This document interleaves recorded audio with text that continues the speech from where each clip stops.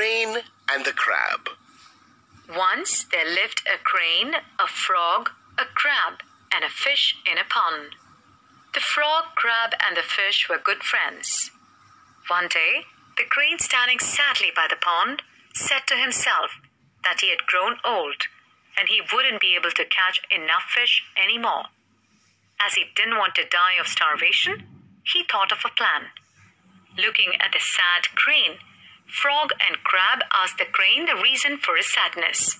They asked him why he was not catching fish as usual. The crane replied that he was sad because the pond would soon disappear.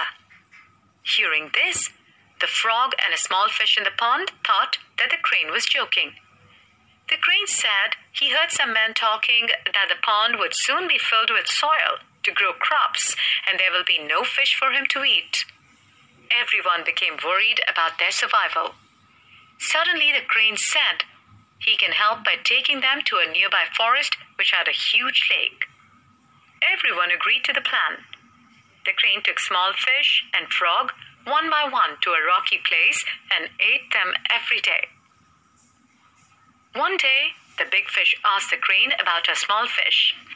The crane thought to himself that the little fish was not enough for him and he should eat the big fish too. The crane then thought of a wicked plan to take the big fish with him so that he could eat her. The crane said to the big fish that she might be missing her little fish, and so he will take her immediately to the huge lake. The big fish became very happy and thanked the crane. The crab also asked Crane to take him to the lake the next day. The crane agreed to take the crab with him, thinking to himself that he was bored of eating only fish, and now he can enjoy the crab meat. The crane carried the crab and flew up, and as the crane was about to reach the rocky place, the crab did not find any lake, but noticed the scattered fish bones.